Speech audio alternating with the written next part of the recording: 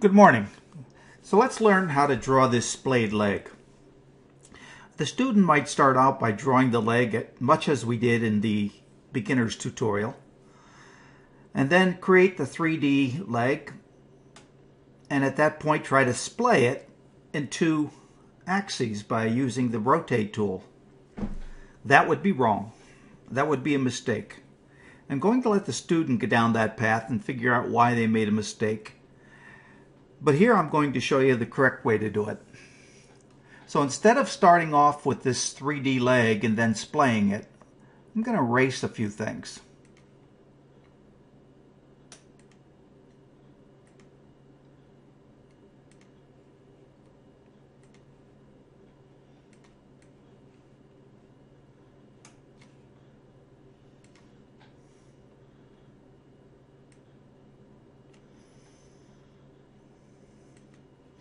All we want to start with is a front view of the leg.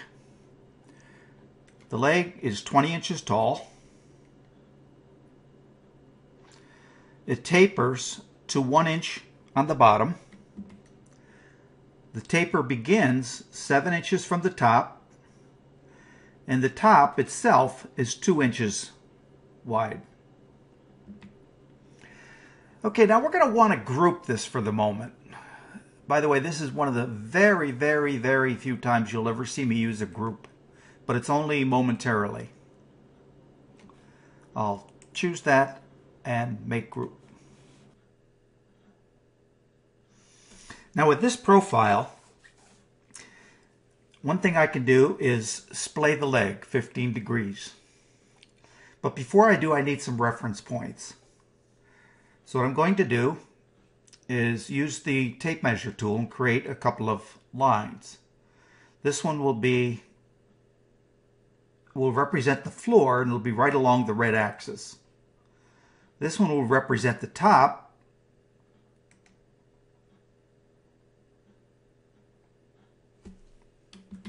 if I get it right, that'll represent the top, and it'll be, take a measurement here, 20 inches up. Okay, so now let me go to ISO view, and using the rotate tool, I'm going to fix it to the front, hold the shift key down. I'm going to this magic point up here in the upper left hand corner, click down along the blue axis and bring it out 15 degrees. Hit enter. All right, now if I look at this from the front view, I'll notice that because I splayed it 15 degrees, the bottom of the leg no longer touches. That's why I drew these reference lines here, because I'm going to want to extend the bottom. I can do that in edit group mode. I'm also going to have to extend the top, by the way. So I'll do that in edit group mode. And zoom in here. I'll use the tape measure tool again to create a line parallel with that line so it extends it down here. The same thing here. Click on this, bring it back to 0. That gives me an extension of this line. I can now erase this bottom.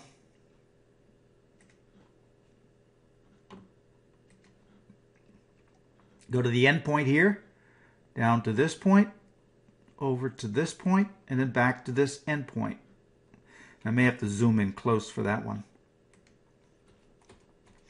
Okay, that does the bottom. Let's get the top. I'm going to use a similar technique of giving myself a reference point here.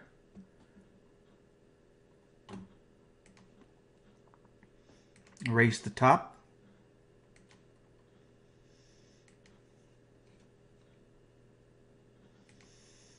Connect that, connect it to the end point. Notice I got a face all the way down to the bottom. That's good. Click outside the bounding box. Get rid of my guidelines. And now I have the profile I really want. The splayed leg, it's tapered, all of that, touches the floor, parallel with the floor at the top, Everything looks good. Now what I'm going to do is once more edit this. I go into edit group mode again. I'm going to look at it from the ISO view. What I want to do is I want to extend it, and I want to extrude it in two directions. Like that, and like that. Notice, by the way, that when I extended the top, I connected two lines at a point. That point became an extruded line. I'm going to want to get rid of that line. And I have a similar one down at the bottom. We'll just get rid of those. And let's just make sure we don't have any more.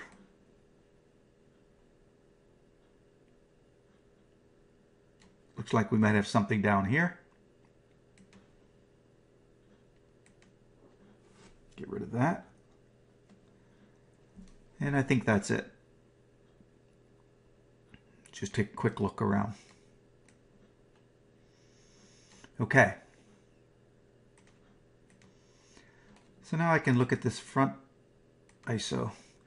I have this extruded leg. What I want to do is I need the orthogonal view of this. This is the front view. I need the end view of this. So what I'm going to do is use the rotate tool again in the copy mode. First thing I'm going to do is lock it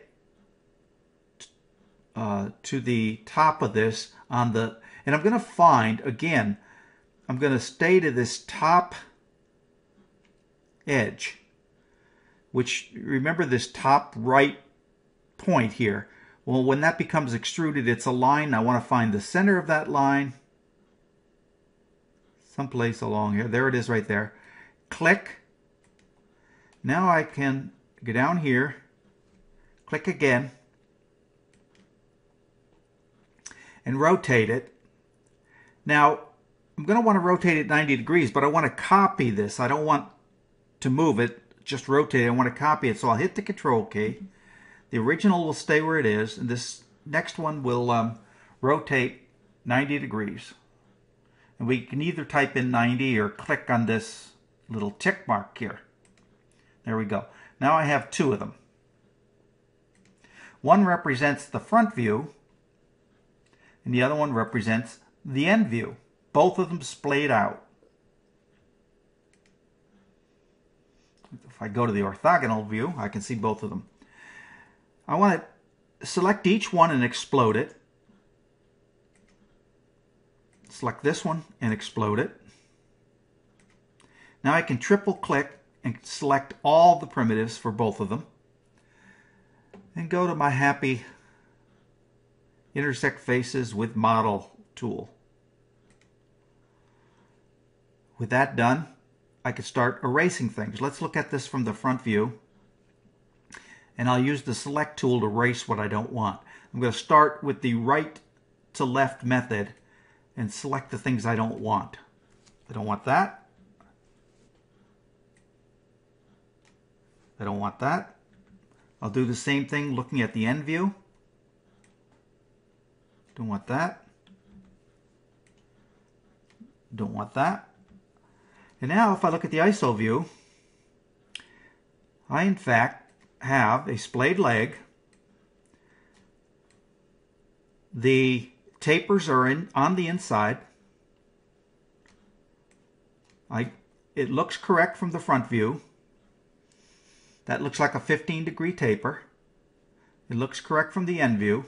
Again, that looks like a 15-degree taper. Or splay, I should say, not taper, splay. The taper is whatever it is from 7 inches down, which, by the way, is no longer 7 inches. Let's see. It's going to be 7 and a little bit. And there you go. And that's because we had to add some to the top to make it flat. All of our dimensions now will be slightly different than they were before. And this is because of the complex angle. Further, let me look at this from the top view. That looks like a perfect rectangle, or a perfect square. And I'm sure it is.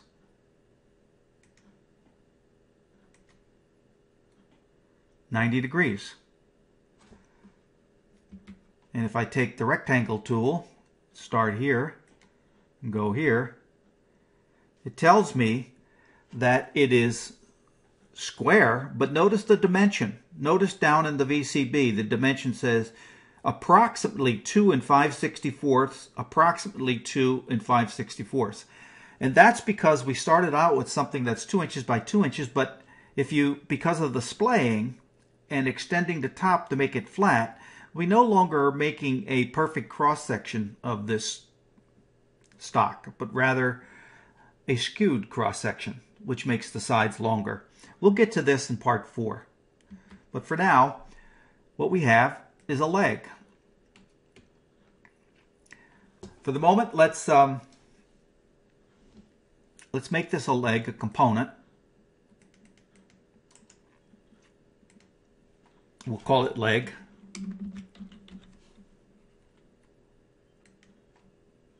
I need 4 more.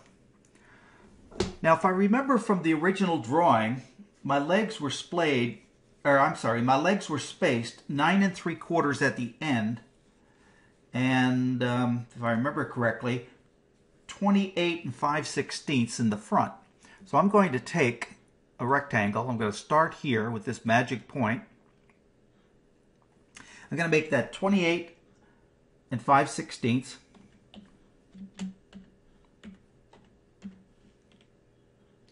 By 9 3/4.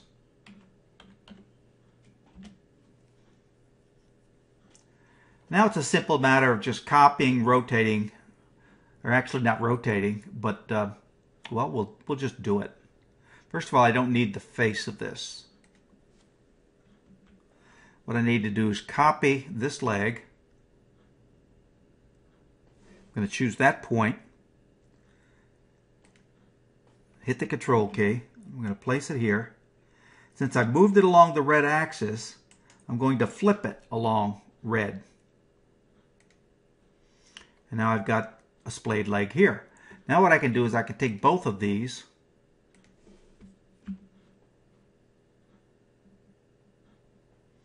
Did I not move those out far enough? Let me go back. Oh, I see what happened. I flipped it, and now I've got to move it again. So let me get this where I want it. Up there. There we go. All right, now let me select both of them, and I'll move them to the back.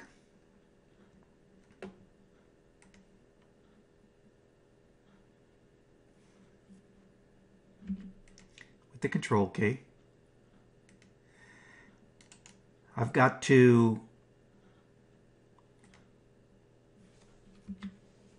I don't know what happened there, but let me select them again.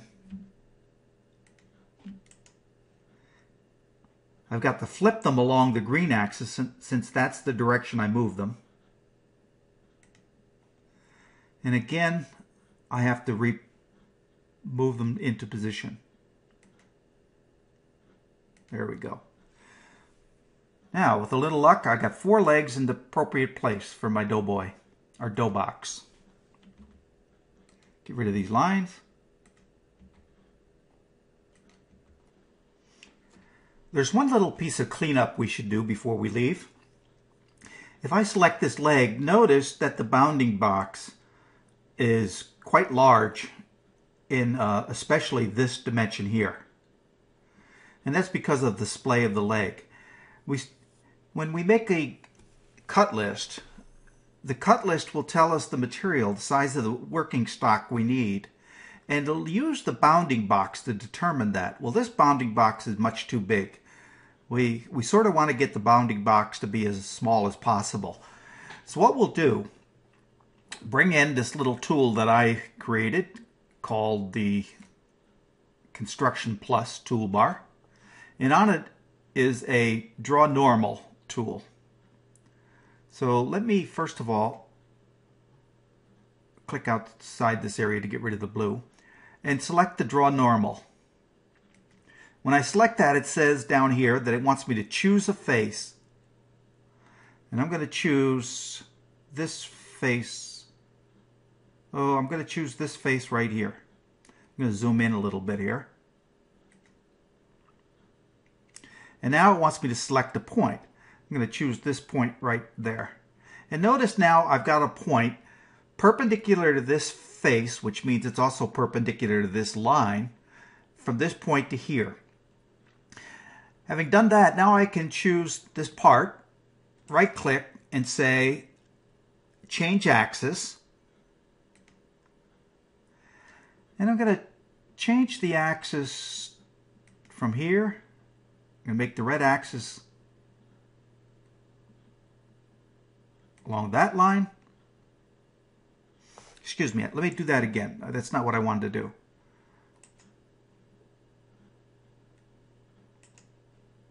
Change axis. I'm going to choose that point right there. If I can get to it.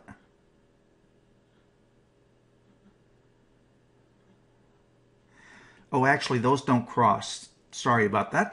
Well, here, we'll do this in 2 steps. I'll choose that axis, that line, and this line.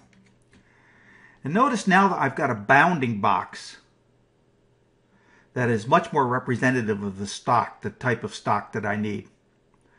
And if I click outside this area, get rid of my guidelines, and look at the others, they all have the correct bounding box. And so that's how we correct for the fact that we splayed the legs and made the bounding box too big. Now I will get the correct dimensions for the overall stock that I need to create this leg. And there you have it. We have our 4 legs. I'm going to save this model so that I have it for next week. In the meantime, you have a good week, and I'll see you next Tuesday. Good day.